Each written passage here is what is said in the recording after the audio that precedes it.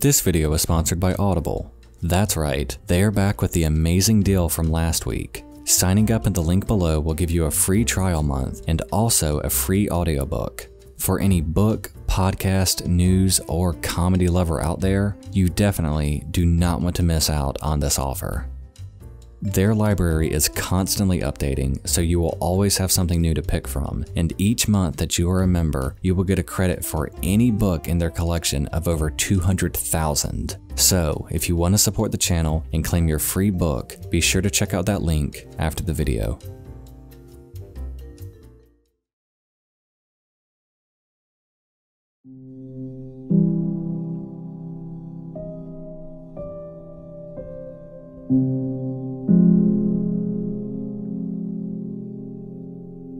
On April 19, 1941, a farmhouse in Odon, Indiana would be the subject of a mystery that would go on to remain unsolved to this day, nearly 8 decades later. The story behind this baffling case goes as follows. On that fateful morning in April, 28 separate fires broke out all around the farmhouse. The fires were as random as they could be. Walls, curtains, books, a calendar, a mattress, and a wooden bowl were just a few of the very random things that seemingly erupted into flames out of nowhere.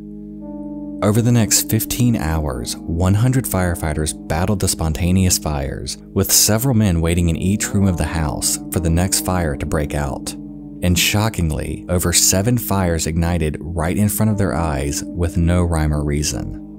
When the smoke, both literally and figuratively, settled, 28 fires had been recorded, and for both the family living in the house, the community as a whole, and the subsequent investigation into the fires would lead into more questions than any concrete answers. Today, we are going to look into one of the most bizarre, fascinating, and hottest stories that I have ever come across. This is the still unsolved story of the 28 Fires of Odon.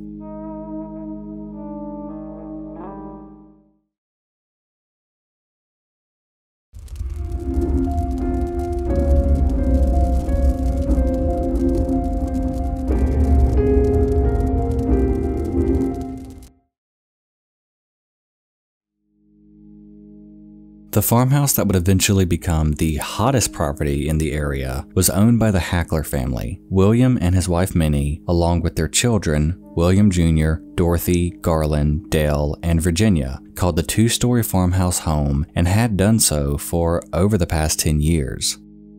Being built shortly after the Civil War, it had seen its share of families come through its doors and as well had its past dealings with tragedy, but more on that later. On the morning of April 19th, when William was making his way outside to begin the day's work, he suddenly smelled smoke.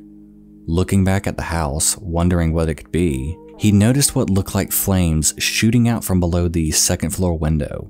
Running back to the house, he met his wife in the doorway, and she seemingly had no idea there was any type of fire. William and his children rushed upstairs and saw a small fire beneath the window coming from the wall, thinking that the fire was actually inside of the walls themselves. When the fire department arrived, they quickly put out the flames and examined the area, yet they could see no damage or scorch marks in the walls. In fact, they couldn't see any damage to any of the surrounding area. Admitting that it in fact was very weird, but not making a huge deal out of it, the fire department left shortly after. But reports say that the moment they arrived back at the station, they received a call from a very frantic Minnie that another fire had broken out inside the home. As the fire department got back to the farmhouse, they in fact did see another fire, but this time it was on one of the mattresses. After putting out this fire, seemingly suddenly, things started to get very weird. A third fire randomly started, right in front of a firefighter and William. Some of William's clothing began being engulfed in flames, and as they rushed to put it out, 2 more fires started, one on the opposite end of the house and another inside of a book. Not just the book itself, but actually within the pages. A fireman went on record to say that smoke began pouring from the pages, and when he opened it, a small fire was quickly burning each page. More responders showed up to help battle the growing fires, and within 3 hours, 9 more fires had broken out. all at various parts throughout the house. Some of the things that had caught fire were a lampshade, rug, part of a chair, and a wooden bowl that was inside of a cupboard, with little to no damage to anything around it. By now, over 100 firefighters were at the scene, and with so many, numerous of them were just standing outside of the house, directing those inside of where to go when the next fire started. Another report from one of the firemen went as follows. I was standing in the kitchen looking around for anything that could be smoking when right in front of my eyes, I watched the calendar on the wall begin smoking, and almost instantly flames appeared, as if it were magic. During the short downtimes with no fires, the family had begun moving out the beds and some of the furniture outside so they wouldn't catch on fire too. And also because none of the children wanted to step foot back in that house. And honestly, I do not blame them. One of the very last things to ignite was a set of curtains by the window, nearest the front door, and the moment they were put out, the curtains on the opposite end of the house also caught fire. At the same time, another fire broke out upstairs. A paper divider that had been placed under one of the mattresses on the only remaining bed in the house as well began smoking and quickly were followed by flames. This one stood out more than others though, because the heat seemed to be more extreme here as the entire mattress was reduced to ashes in only a matter of a few minutes. This was seemingly the last fire to break out, and after it was extinguished, all those around the farmhouse were struck with fear that nobody could explain how any of this could have happened. Neighbors began to scream that the house was cursed, and even started pointing fingers at the family themselves for causing all of the fires to happen. The Hackler family couldn't even defend themselves as they had absolutely no idea as to how to explain any of this away. Even they thought something evil was at work. Whether it was something paranormal or not, the only thing that seemingly everyone could agree on was that they couldn't give an answer to what caused all of this.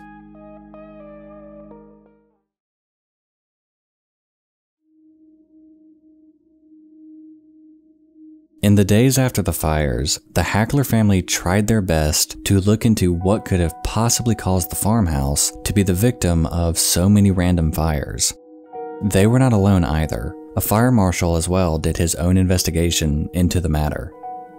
The talks of what had happened spread through the town like wildfire, and many of the residents in the area made their way to the property to see if they could aid in helping the family, as well as offering their own theories on what they felt was a good explanation for the fires.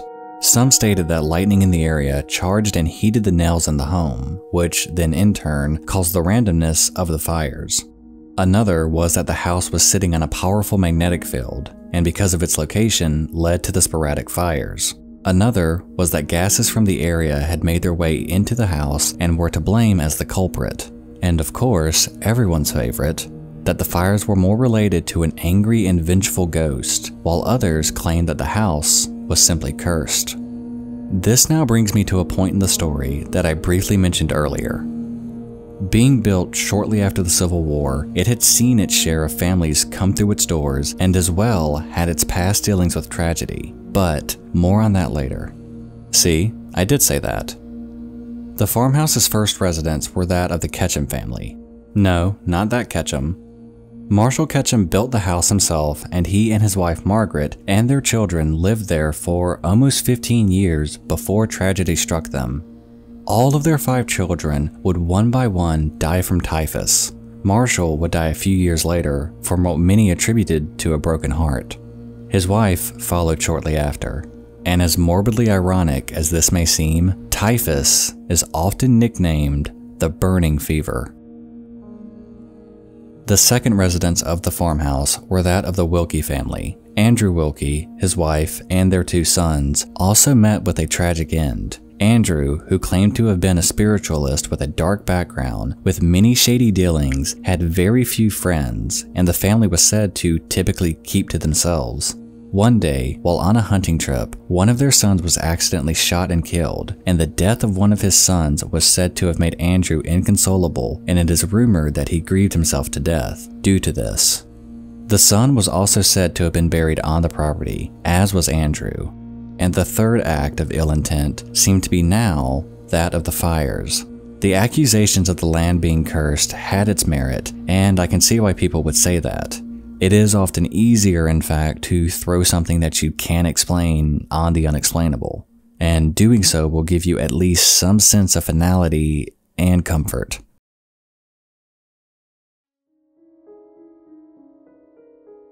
Whether it was the family being spooked by the stories from the past, or just not wanting to risk having the fires occur again, they eventually relocated. Not only themselves, but the actual house. They broke it down piece by piece and moved a few miles away. And this is where the Hackler story ends. Yet, there is still barely an answer given as to what caused the fires, and I wanted to do my best to try to find an answer. So, let's break this down.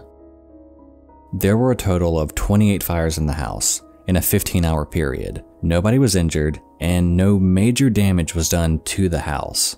All the fires seemed to be very random, almost as if it were in fact a ghost, going around lighting small fires and moving on to the next thing they could burn. It's impossible to say that if this was a ghost, and for those who don't want that type of cop-out answer, I decided to look into this more scientifically. I came across spontaneous fires, aka spontaneous combustion.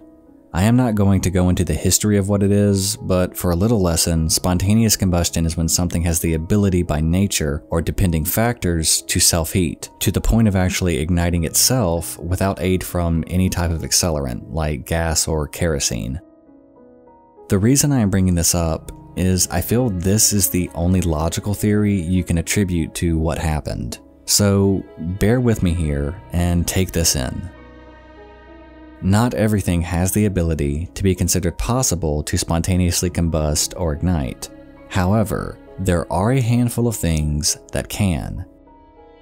Some of these are rags and waste with oil or paint residue, towels or linen, paint overspray on types of materials like woods or metals, coal, hay, compost, and cellulose nitrate.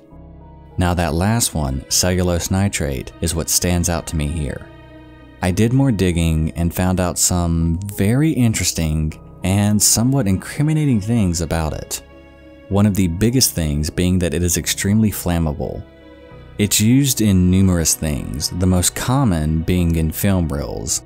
In fact, if any of you saw Inglourious Basterds, they actually did a small bit about how easily this stuff ignites. But what does that have to do with house fires? Because I really don't think the farmhouse doubled as a drive-in movie theater. Why I am mentioning it is because of the other things that cellulose nitrate is used in. Wood lacquers, leather finishes, printing inks, adhesives, and lampshades are just a few to name. So now let's look at things that we know caught fire randomly. First up is the book. Well, as we know, a book uses printing for its pages, and you would of course need printing ink to display the words. The fire was described as not being on the book, but in the pages, where the printing ink would be. Another is the lampshade, which is self-explanatory, the curtains, more than likely being made of linen, randomly catching fire as well. The calendar that a firefighter saw ignite right in front of his eyes could also be attributed to using this printing ink, because it would have been used in the process of making it. The first fire reported under the window on the wallpaper could be attributed to the wood lacquer that may have been underneath it, on the wood itself, which is a common practice to help make the wood smooth and easier to apply wallpaper. Many of the things that were the origin points for the fires all had cellulose nitrate in them, which as we now know is extremely flammable, and in turn has the ability to spontaneously combust. It would explain why no other object around the fires were damaged, why the fires were just so contained to one thing.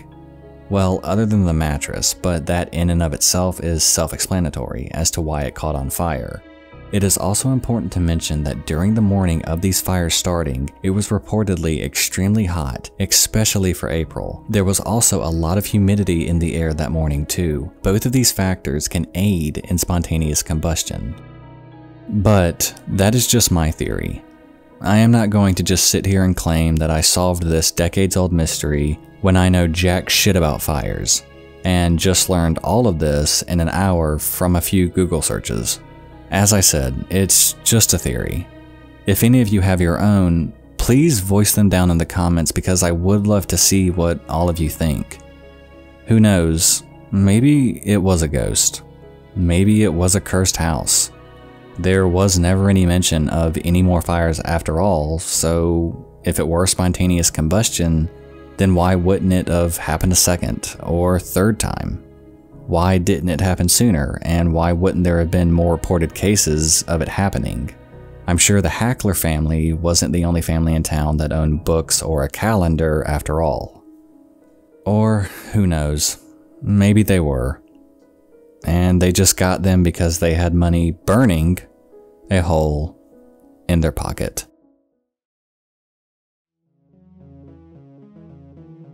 I hope you enjoyed this video. And again, let me know your own theories in the comments because I would love to know what all of you think. Because as much as I like my own theory, I can see a lot of holes in it. I will see all of you in the next video along with a very special guest joining me. In the meantime, hit that subscribe button and tickle that like button while you're at it. Stay safe out there, friends. Good night.